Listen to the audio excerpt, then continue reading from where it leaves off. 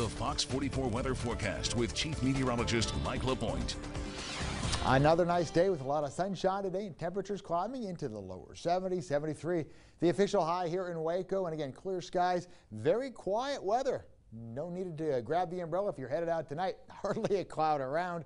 We're looking at some very enjoyable temperatures, or at least very comfortable this evening. Our satellite and radar show very quiet weather. Matter of fact, hardly a cloud around right now, and you can see there's no rainfall here across the state. We're down to 71 degrees here in Waco, as well as Temple. It's 73 right now in Killeen, over toward Brownwood at 74 degrees, and temperatures a little bit cooler as you work your way up toward Mahia at 69, but still holding on to the mid-70s down toward the Brazos Valley. And again, skies right now are mostly clear. Winds not bad.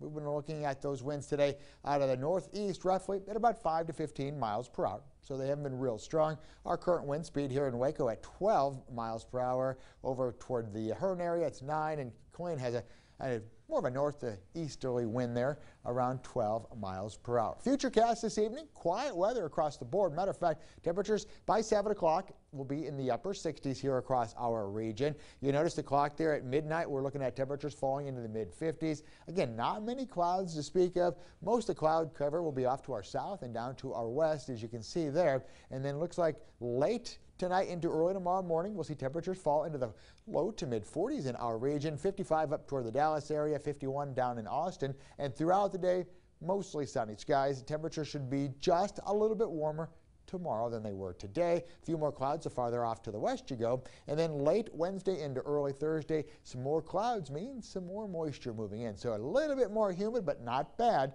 These nighttime lows only falling into the 50s there to start the day on Thursday. And then throughout the day on Thursday, we are looking at a lot of sunshine, but that sunshine is going to be filtered with some high clouds. So let's just call it partly sunny skies with that flow coming in there off the Gulf. But look at the high temperatures climbing to around 78 degrees on Thursday. As for tonight, though, mostly clear skies. Should be a beautiful night. 48 degrees will be the low temperature. And then a lot of sunshine tomorrow. A little breezy, but not bad. About 74 degrees the high. Here's the long-range forecast. 75 on Thursday, Friday, partly sunny, 78. Slight chance of some showers, maybe an isolated storm on Saturday. Again, I wouldn't cancel anything at this time.